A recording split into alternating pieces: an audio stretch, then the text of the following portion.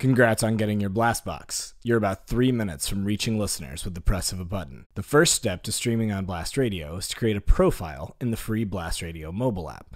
If you haven't done that, go ahead and hit pause, download the app, and set up your profile. Let's first get oriented with Blast Box. On the back of the device is an RCA input. This is how you connect the audio source you want to stream.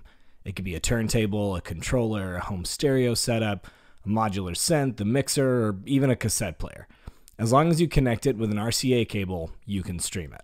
On the front of the device is a headphone input. This is how you can monitor the sound coming into your Blast Box to make sure it isn't too quiet or loud. The knob on top of the device can be used to adjust your headphone volume.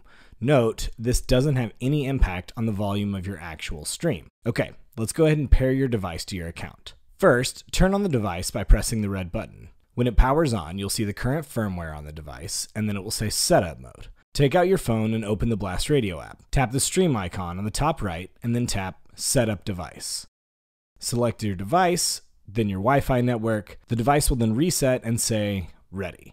You can press the gray button on top of the device to see your current battery level, your Wi-Fi strength, and your username. Now you're ready to stream. Let's get your sound right. To test your sound, let's do a sound check, which is a private stream that only you can hear. Open the Blast Radio app, tap the streaming icon on the top right, then tap the sound check text. Press the red button to start your stream. Hit play on whatever audio source you're planning to share with listeners. Open the app and you should see your profile picture in the top left corner with a yellow circle around it. Tap on that picture to listen to the audio coming through.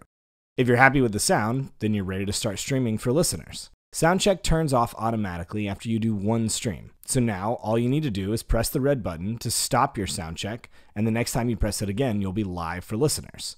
We suggest doing a sound check every time you join a new Wi-Fi network to ensure your connection is strong enough for a quality stream. If you're not happy with the quality of your stream, for instance if it sounds glitchy or if it has drops in the audio, that's almost certainly an internet connection issue. All streams are uploaded to the cloud in a lossless wave format, so a good connection is essential to sounding good. Try moving closer to your Wi-Fi source or turning off other devices that could be consuming a lot of bandwidth, such as streaming video players. Now you're ready to start streaming. Host a full-on radio show, do a DJ set, play your favorite tunes, get experimental. Shows can be as long or as short as you want.